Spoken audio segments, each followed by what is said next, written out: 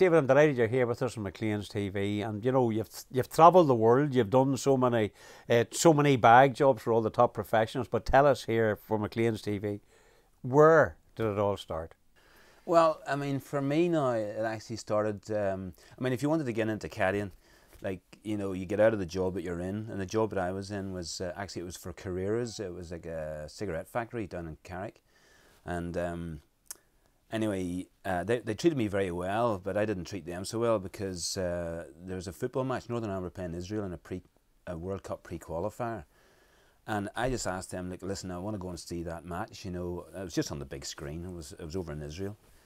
And they said, well, actually, no, we're too busy, so you can't. And I went, right, okay, well, I'll bring the match to me. So I smuggled a TV set in through security.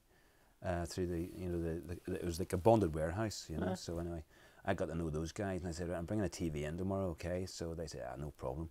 So when I smuggled it in, and I got it upstairs in the big warehouse, okay? So checked it in, good reception. So then I went round, and yeah, I'm busy, look at me, busy. And then come the time when the match went up, and at half time there must have been about 50 people watching this game. The noise is unbelievable. So I got caught on who brought that TV in. So anyway, they were pretty good. So they said, look, you've got two choices here. You can take voluntary redundancy or get fired.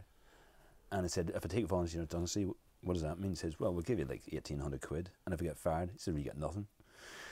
I'll take voluntary redundancy. So with that there, anyway, that was me over to America. And anyway, just started caddying the ladies tour over there. I was always interested in golf. But you made a quantum leap there, going from Belfast. That you just upped and went to America. Well, what did you do there? I had a little bit of a sideline though, because in those days they had these kind of persimmon woods. They don't have them anymore, so everything's metal.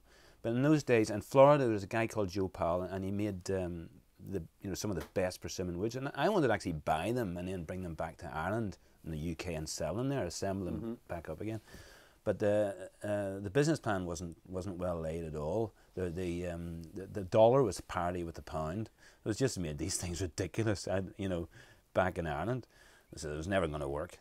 But anyway, I had a meeting with a chap in Deerfield in Florida, and it so happened it coincided with a ladies event, an LPGA event, and so this lady didn't have a caddy, and she was looking around, and I went, I'll caddy for you. And that was me.